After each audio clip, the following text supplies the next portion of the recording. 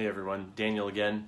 As you know, I'm doing a live video each weekday in December and just taking some time out to complete some thoughts that I'd started yesterday. Basically, how do you grow a studio business faster?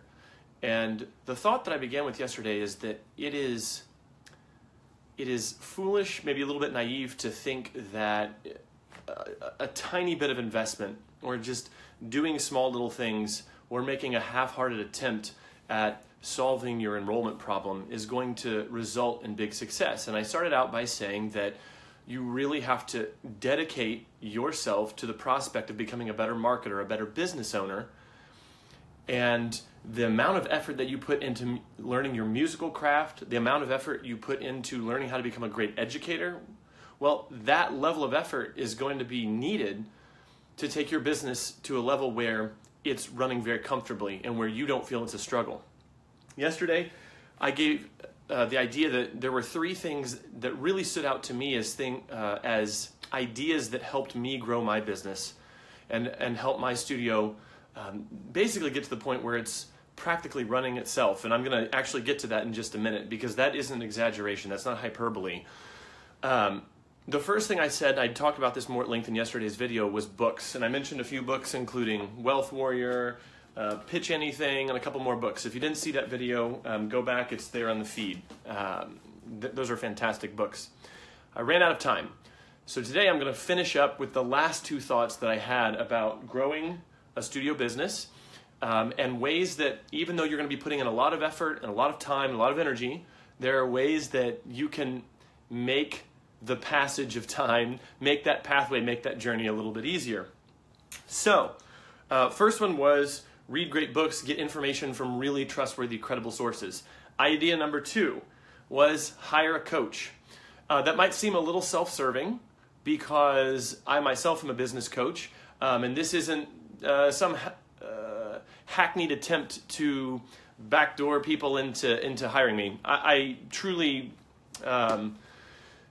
I'm saying this because this is really where the journey began for me. That's really where I began to see an acceleration in my business. I was already experiencing some success with the curriculum that I was promoting. I was experiencing some success with marketing in my studio. But I was getting to a point where I felt as if it was just hitting the ceiling. And the information, the books, some of the books that I mentioned yesterday were beginning to become not enough. I felt like I had all the information and yet change wasn't happening. I had great information, but change wasn't happening. And so I began looking around, and the idea of hiring a business coach became really interesting to me. And so I went to an organization that I trusted, an organization that I'd actually purchased business training from in the past, and I asked for a referral to a business coach. Well, as it turns out, at the higher levels of their organization, they had business coaches that worked for their organization, that they used internally and that they used for higher-end clients. So I booked a session with one of their coaches. We talked for an hour. We talked about my business. He talked about his business. He asked me a lot of questions. I gave him very honest feedback on where my business was and the places I felt stuck, and he just made some suggestions, and he kind of unpretzeled my brain in some ways. He gave me some perspectives. Looking back, any individual piece of advice that he gave me, I don't look at it as like, oh wow, that was earth-shattering. But he challenged me in a couple places where I was stuck. And he got me to see things from a perspective that I had not yet seen or imagined. Here's the result. Here's the result of this piece of advice: hire a coach. About 3 months later, I was making 33% more in my business. 33% more revenue. And as you know, especially if you're a home-based teacher, there's not a lot of margin. So there's not a lot of overhead. So that was all straight profit for me. It was really exciting to have grown the studio that much in such a short period of time. And this is something I did a while back. That one conversation was hugely transformational for me, and it really got me thinking, and it put me down the path of hiring several different coaches over the years. I still, to this day, retain the services of a coach. I don't believe someone ends their need to have one. You always could use an outside voice, an outside perspective. If it's helpful to think of it in this way, even though coaches can sometimes be pricey, you might think of it as hiring an employee for your business, except one that is incredibly strategic and maybe and possibly has more experience than you, hopefully has more experience than you, or has the ability to see from the outside. And since their profession since they are professionally a coach, they've looked into a lot of businesses. They can begin to see patterns amongst those businesses. They can come to your business. They came to my business and saw places where I was stuck, told me where I could make improvements. And so that was huge for me and has continued to be huge for me. I'll leave it at that. I'll leave it at that. I could really go in and tell you how much I love my coach, but I'll leave it there. So that's the second thing, hire a coach. Third thing, automation. Automate your business. And this is what I was referring to at the beginning of the video. The idea that I want my business to grow even while I'm not there. And here's the story. Once upon a time, and this is actually the story probably of every private studio teacher, you do everything. You're doing invoicing, you're doing scheduling, you're doing makeup scheduling. If you do makeups, most people do. You're doing the onboarding process, all these things. And I said that I wanted to have more time. I said that I wanted to have a business, that I didn't want to just be self-employed. And I made half-hearted attempts at extricating myself from all the little processes in the business, trying to get myself out of the business. It's that cliche, work on your business, not in your business. Okay, well, there is a reason it's a cliche. It's because it's true. And so when I got serious about automation and about getting free from my business, I went a level deeper than I ever went before. And I actually started out writing processes and procedures for things in my studio. So I literally hired a person to do invoicing, and I made a 30-minute video, screen share, of not only the process of using the invoicing software, but also the rationale, the philosophy behind why I do that, the thoughts that I have, little tips and tricks about how to make the process go easier, what to do when parents don't pay on time.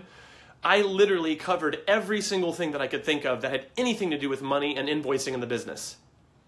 And then inevitably, as we went through a couple cycles of her handling the invoicing, it became apparent where I had dropped the ball and there were situations that I hadn't thought of in that original video that I made for her. And so we went back, and she had typed out like this procedure document that went step by step how to do everything, talked about these conditions. We added to it. So it got to the point where it's not just that I'm not doing it anymore, I'm not even thinking about it anymore. And that is a huge distinction to make, because you can hand off something to an employee or a contractor, an assistant inside your studio or inside your music school. But until you've gone to the lengths of just completely emptying your brain and designing, and this is huge, designing the system in such a way that they can take ownership of the system, that the system is no longer dependent on you, you're never going to truly get it off your brain until you do that. And you won't have peace. You won't have this ability to let it go, you know? When I did that for invoicing and saw how wonderful that was, I just began looking at all the little systems in my business, and one by one, I started handing them off to her. And again, one by one, I saw that, oh, interesting. I've built this system around my personality and who I am. I've built it to be dependent on me. And so I had to change things in my business to match up to the fact that I didn't want to have to think about it anymore. And so I had to make it a little more foolproof. I couldn't rely on my 15 years of wisdom and experience anymore. I had to change things. Listen, let's be honest, and like this video if you agree with me right now, because I can see the likes come across the screen. If you truly want to get free and you want to get this off your head, you are going to have to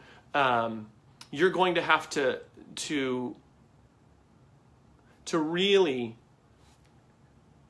let go of things that are already working for you. And honestly, that can be very scary. Now, Lauren asked, I wonder how many students you had before it was worth it to hire someone to do invoicing. Quite honestly, I averaged 90 to 95 students a month. Okay, that's a lot.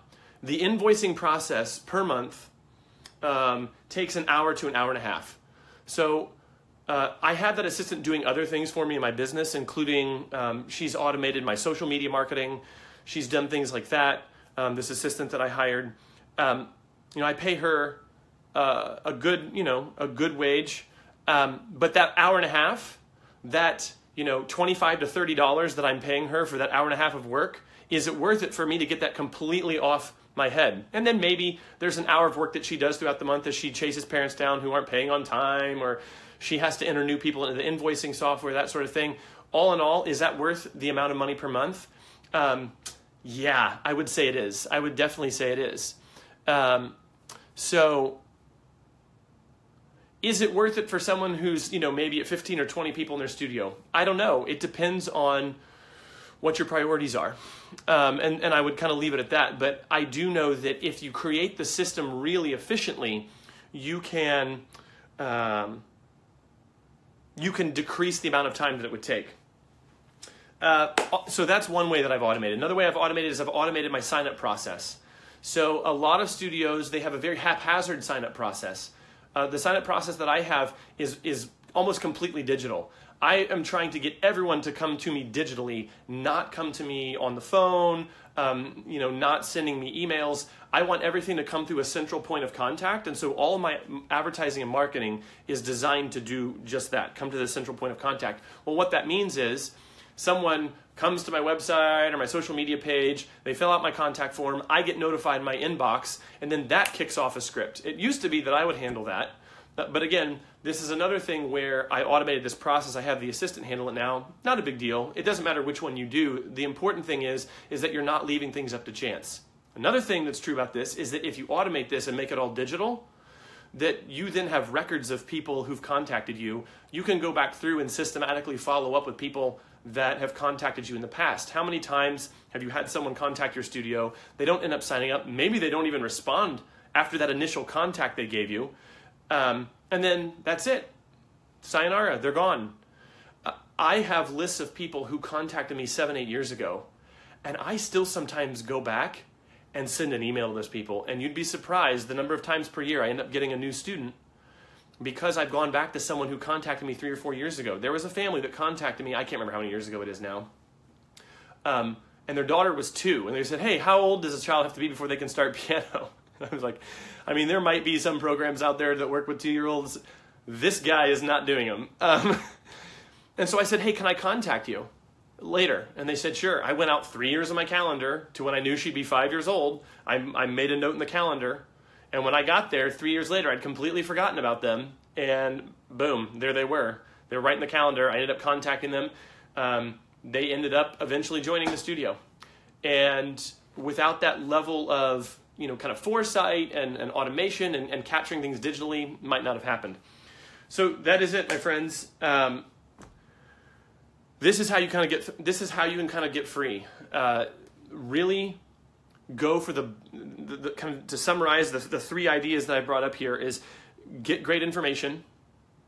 Understand that information often isn't enough, which kind of leads to the second point, which is hire a coach that can help you through your blocks.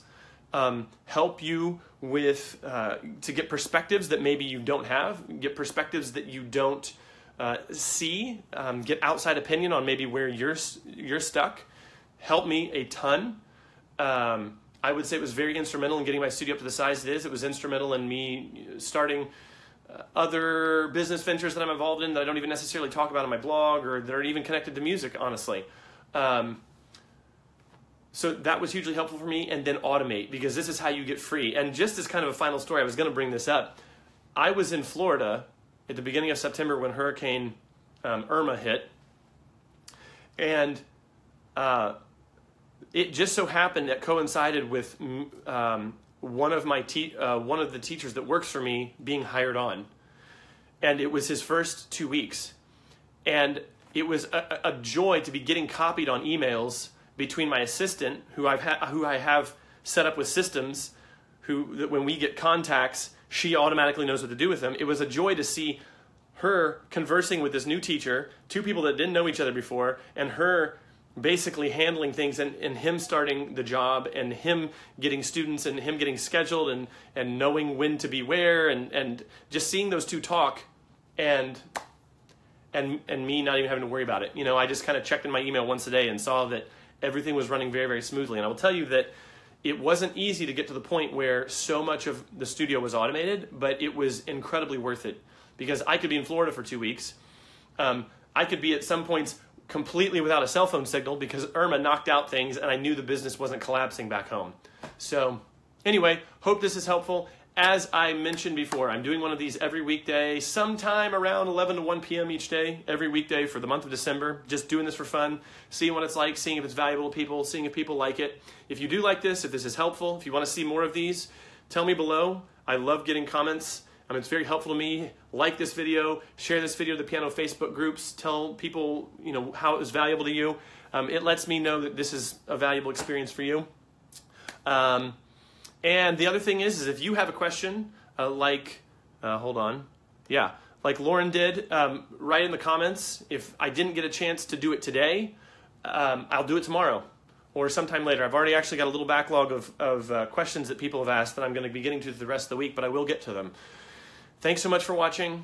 Really appreciate your attention and time. Have a great week, and happy holidays. Bye-bye.